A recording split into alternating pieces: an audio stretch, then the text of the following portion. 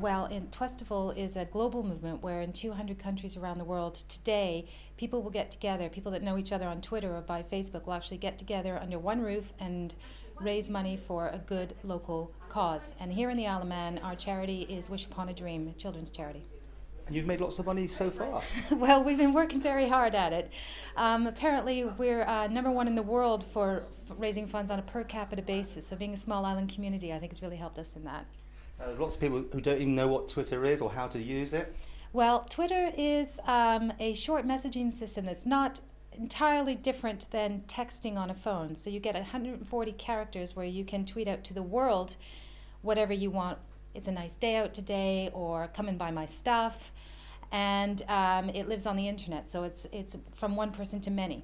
Okay, it was a big sort of event tonight, but what are you doing here today at lunchtime? Well, we're running a social media clinic here to benefit Wish Upon Our Dream, and what we're doing is inviting people in the community or local businesses to come in, maybe wondering how social media could work for them, and we're helping getting them online, setting up their Facebook pages, setting up their Twitter feeds, and doing a little bit of coaching and teaching. And has there been any interest?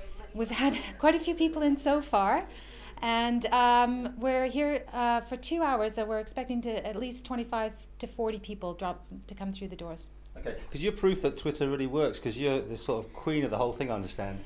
Well, they call me that, I guess.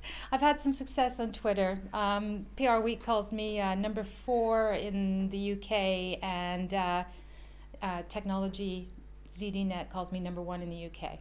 So should everyone have a Twitter account? Well, I think so, and they should all be following me at Sherry Lynn. And of course here today you're showing people how to do just that, you set up accounts and to use the internet in a more productive way? That's right. Right now I'm helping Victoria, who has just opened a business here in the Isle of Man and is learning how to get set up on Facebook so that she can help build relationships with her customers.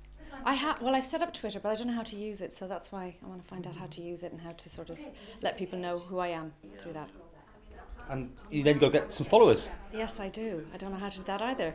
So hopefully by the end of the day I will.